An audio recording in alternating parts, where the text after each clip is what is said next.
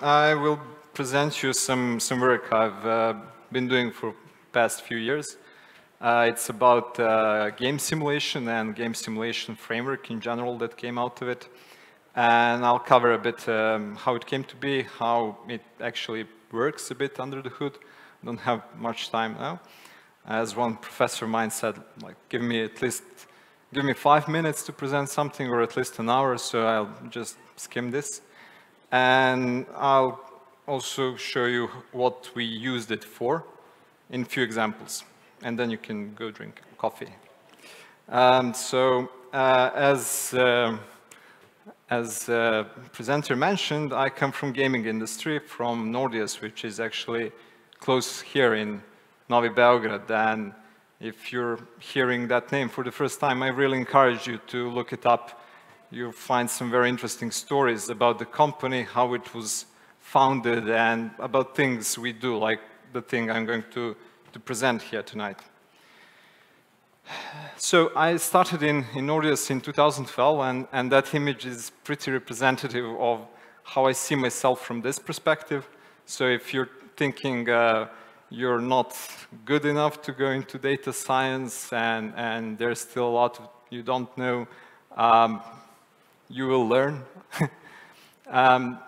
And it's interesting that maybe this is not good representation of the field at that time. Maybe it wasn't in its infancy, but maybe teens. Anyway, I really had this luck to go into the data science when the whole field was rapidly growing and the tools in the field have become more sophisticated. Before, it was mostly Hadoop, which was operated only by people who were these mystical gurus of Hadoop, and you couldn't do anything without them. And in the beginning, I worked on data infrastructure because it was very important. We needed to actually know what's going on. So data infrastructure and business intelligence were our prime focuses. I later on worked on our internal BI tool, which works awesome. We actually replaced Tableau with it and solved us many problems we had. And I had this luck to work on Top 11, which is a huge live game. It's collecting about 1 billion events a day right now. And I've been doing all kinds of data science things on that data, like exploratory analysis, machine learning, also a bit of forecasting, and of course A/B tests, like usual stuff. And again, looking from this perspective, I figured out that this is how we actually treated our data, like coming from this mystical black box that we know nothing about, and we're trying to poke it and prod it to actually figure out anything. And that might sound weird because we are actually making this game. We should know something about it. But when you include people in that, things get fuzzy. And we all had actually our theories about what people want from the game, how they're interacting with it.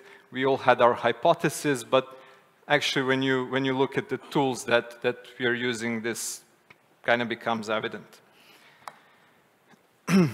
After that, I went to work on Spell Souls, which was a game in development. It was sort of an experiment. So let's see what data scientists can contribute to game development when there's zero data coming from players. And initially, the idea was to set up all the analytical processes, all the tracking, to have everything ready so we can do as much as possible when the game goes live. But on this project, at one moment, lead game designer came to me and asked me, how well do you know Excel? And it was a bit weird question for me, so I started talking with him what actually he needs with Excel. And it turns out he wanted to build a simulation of the entire virtual economy of the game. So, okay, let's not do that in Excel. But it turns out that game designers usually use Excel for this, and they are simulating it in a way that it gives you the sense of how some average player will have, how the journey of an average player will look like in the game. And up to that point, I learned one thing, and that is you can't trust actually averages, because our intuition about averages is usually about Gaussian distributions, about normal distributions, and I have seen 0 of them in all the data we have. So my first design decision was to simulate population and not an average. And I really like this video here. I think, I'm not entirely sure, but I think that the average fish gets eaten here, and all these details get lost. I ended up with this top-down and bottom-up approach, this architecture, and the idea is to have these cohort metrics that we are using to define scenario for the simulation. So it's retention, it's average number of sessions, and average playtime. And these are kind of cornerstones of the simulation, of the scenario. And then the idea is to generate individual users in the simulation in such a way that they satisfy these high-level statistics. And then they interact with the game, they kind of play it, and the simulation is actually logging everything, or if you want, it's tracking everything as real live game would. So you end up with a bunch of data. And very important thing here is that it's not enough to just generate a bunch of users that satisfy these high-level statistics. You need to generate them in such a way that they have more or less consistent behavior. So intuition says that we need to have like very engaged players, and also those who are not engaged, and everything in between. And if I pick one user from this simulation and see his behavioral data, I will see some sessions that should look plausible. And this is achieved by attributing each user when it's generated with some random number, which is, in this case, like engagement parameter, whatever. It's very abstract. And let's represent it like this, because it's easier to read. And here the green is more engaged. I hope you see the image well. So for instance, if I want to generate sessions for these people, I would sample from a given distribution. In this case, it's negative binomial distribution with an average of 4.5. And you get samples like this, 100 samples. And here you already see what I said. You can't really trust averages. Average is 4.5, but the dominant samples are 1 and 2. And again, here our intuition says very engaged players should get these huge numbers high numbers on the right, and our low engaged players should get this 1 session or 2 or something like that. And this is what exactly happens in the simulation. So similarly, for retention, we have similar process here. And retention is, if different industries are defining it differently. In gaming, it's % of people who will be active on a certain day from a cohort, where cohort is all users who have registered on one given day. And here I couldn't represent everything because it would just create visual clutter, but here's for some key points on a typical retention curve. And what you can see here is that you're quickly losing people who are the least engaged, the red ones on the left. And as you go right, as time passes, you actually end up with more and more engaged people, which is, again, very intuitive. Engaged people stay longer, they play more often. And yeah, this is very important because I will go back to this fact. It's kind of sometimes easy to forget about very simple facts like this. So now we have their airtime, so to speak, We know when they will play, how long. We need to decide what are they going to do with that time in the game.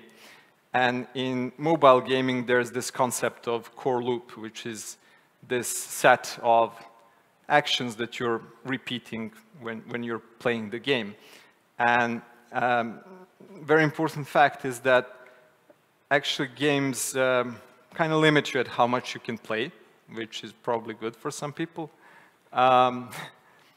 And this can be achieved through a metric, through a mechanic of energy system, for instance, where you simply deplete energy if you're doing battles or you're solving puzzles or whatever other core activities in the game. Some games are using more soft boundaries where past some point they will just reward less and less for doing this core activity. And this actually helps a lot in determining how people will behave in the game. But it's still not straightforward, because with this whole concept of core loop comes this virtual economy we started this story from. And these virtual economies can be relatively complex. And these two gentlemen actually thought a lot about how people decide in these circumstances, and this might help you recognize one of them. The other one still hasn't gotten his blockbuster movie. So both of them got Nobel Prize in economics. Neither is actually an economist.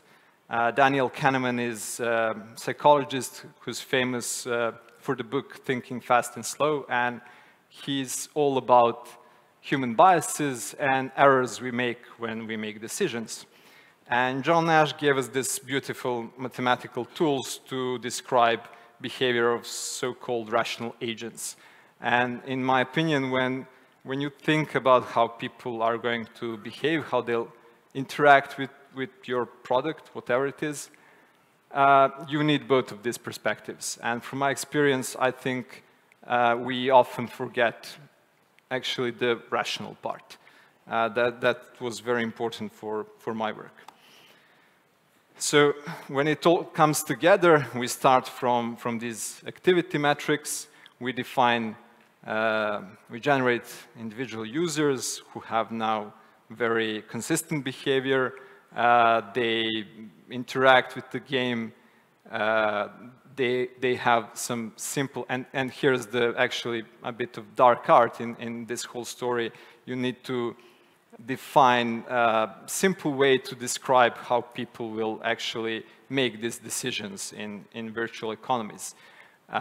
It's the hardest part, but good thing is that you don't have to be as precise. This is still useful even if you're more or less wrong.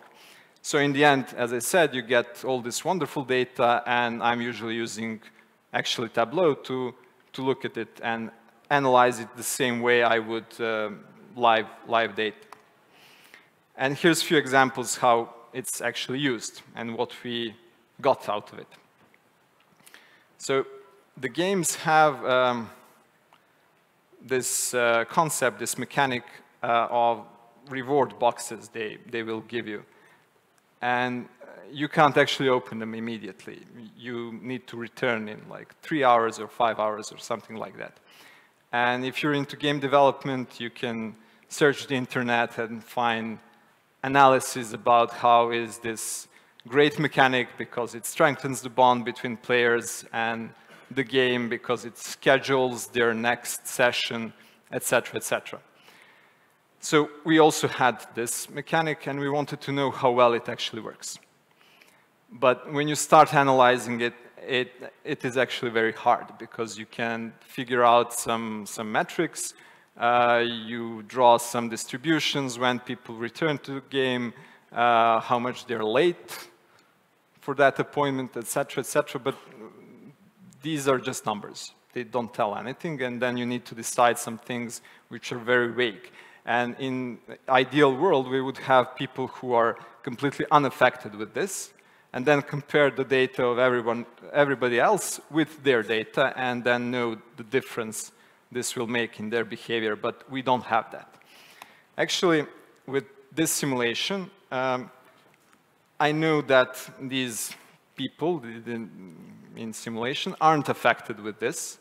They're randomly logging into the game, or if you want to put it like that, they're playing when they want and how long they want. And then if you measure how many chests are open in simulation and how many are open in live game, turns out the numbers are almost identical. So this is very, very important use case for this simulation. It establishes baseline for metrics that are usually very specific and very abstract and related to specific game. And now when you get some real numbers, it's easier to figure out what they mean. Without baseline, it's just numbers. So yeah, it turns out that people aren't actually affected with this, because I know many people who are late for even more important things than virtual equivalent of like 2 cents. And people aren't robots, actually. So even though you know some stories about people who get lost in the games, those are mostly exceptions.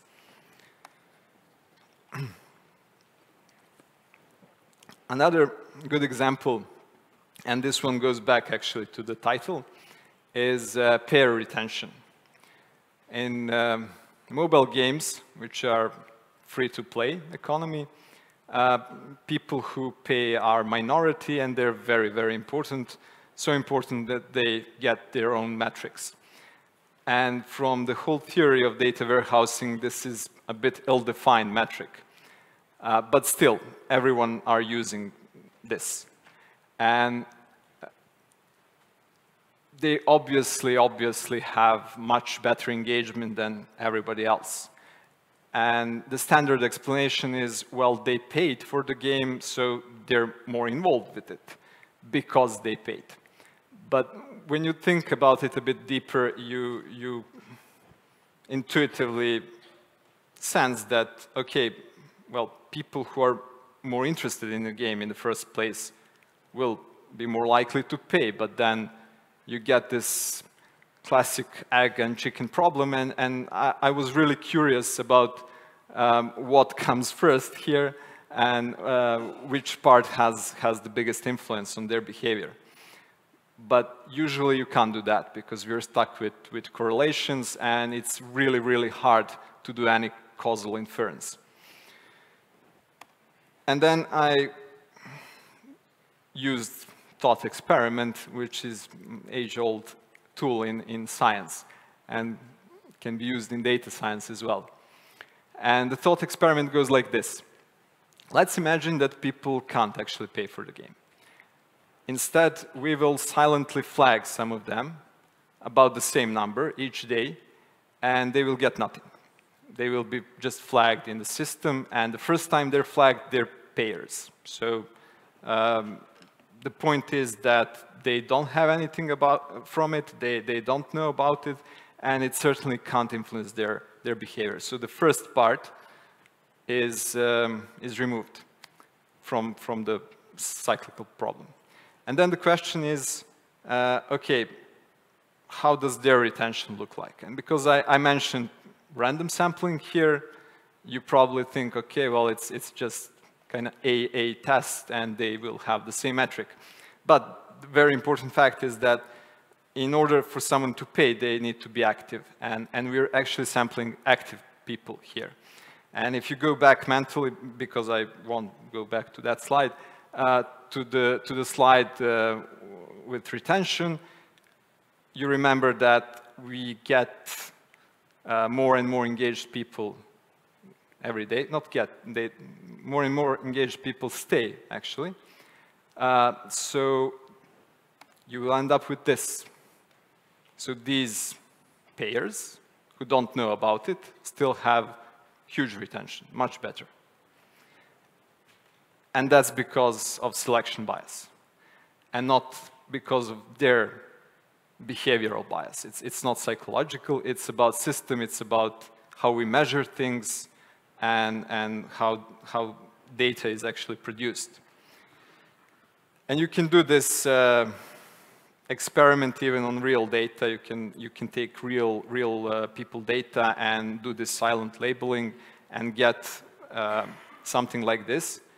And I did it, and with it, I got enough information to actually build this whole model into simulation. So all this you're seeing, this is the difference between real pairs, so to speak, and those who are just flagged. This is generated with this model. It looks very realistic for those who actually saw anything similar. So obviously, real pairs are kind of correlated. So their behavior, paying behavior, is obviously correlated with their engagement. But even that is heavily biased because of the whole process. And cool thing about this is, because it's not a black box model, it's now a very intuitive model with intuitive knobs that you can touch and play with it and prod. I can start inferring the causal relation between engagement and payment, and then payment and engagement. And this is, in my opinion, a huge step up compared to traditional methods. Other benefits of this simulation are simply related to game development and aren't maybe interesting to all of you, but this actually made cooperation between data scientists and game designer much deeper. We started working together in defining this behavior of people, and now they can actually get the results of their assumptions on behavior and figure out some things even before this game goes live. We don't need to wait for weeks or months to get some data from real people, because some obvious mistakes can be actually seen even in this sort of fake data. And that's about it.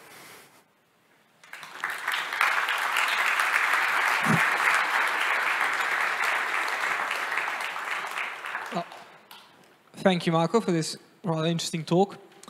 As always, we have some questions from the audience. So the first question we have is, do you think that pre-processing of the data could somehow change the distribution of it, and thus leading to misleading insights? Pre-processing of data. Yeah, well, whatever you do with data, you can unconsciously introduce some biases in it. And as I showed in this case, even just the process that is generating data can introduce biases. So I've often seen people who look at some distributions and then they see something interesting in it. But it's very important to know where the data is coming from, and I'm not just talking about the data warehouse pipeline.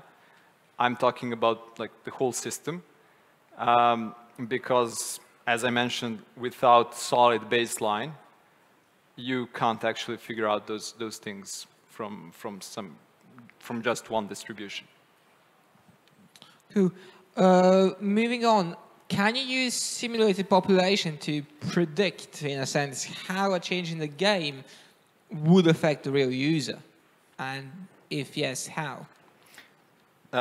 Yes, in a limited manner.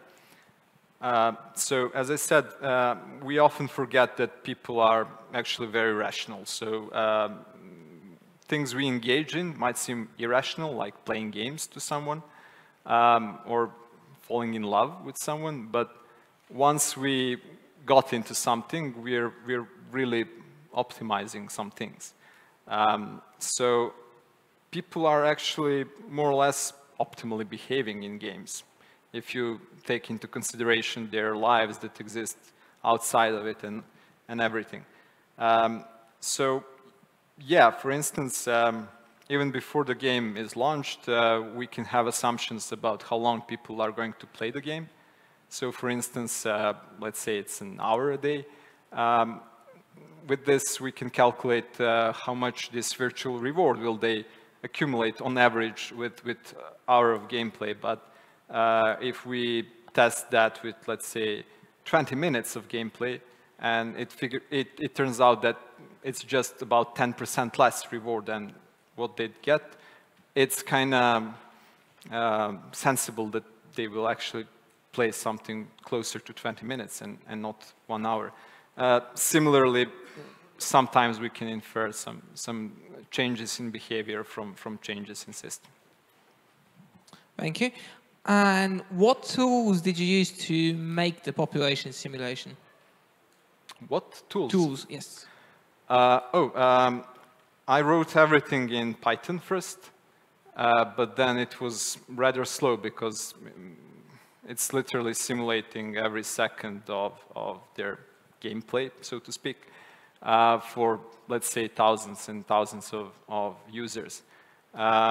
So we tried to optimize Python a bit, but I was a great fan of Julia since I heard for it first time, so I rewrote everything in Julia, and it worked, I think, 10 times faster immediately.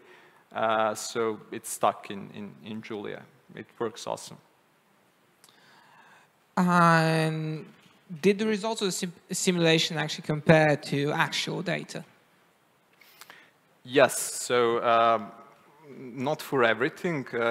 Usually we can look into these relative changes more easily, but for some things, like the example for chests, we can literally get almost one-on-one replication of real data if we use activity from the production as input parameters for the simulation.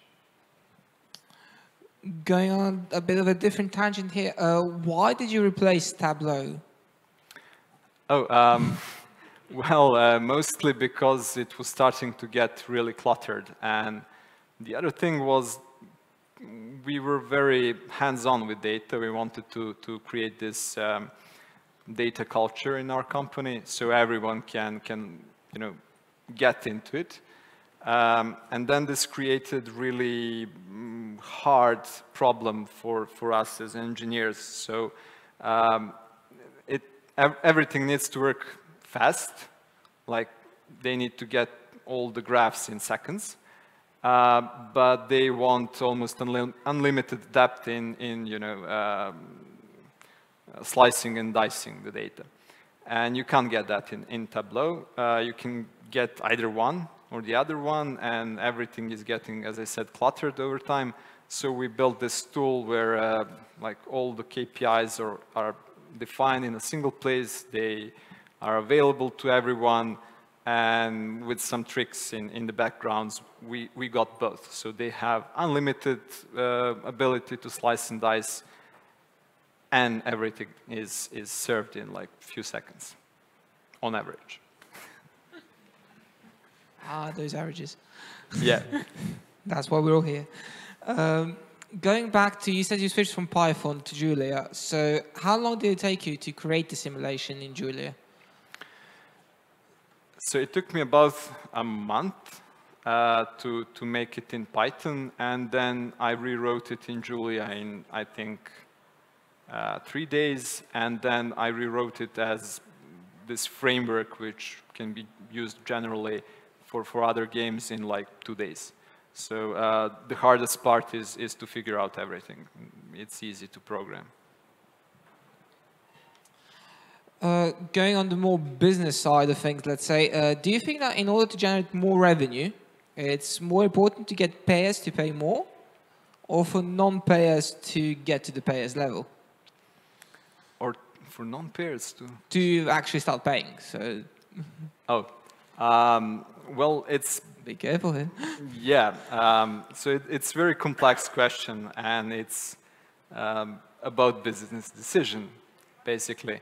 I know about game studios which focus heavily on paying users, and they just disregard everything else. But this model I've created shows this very complex relation between retention and conversion curve and everything else.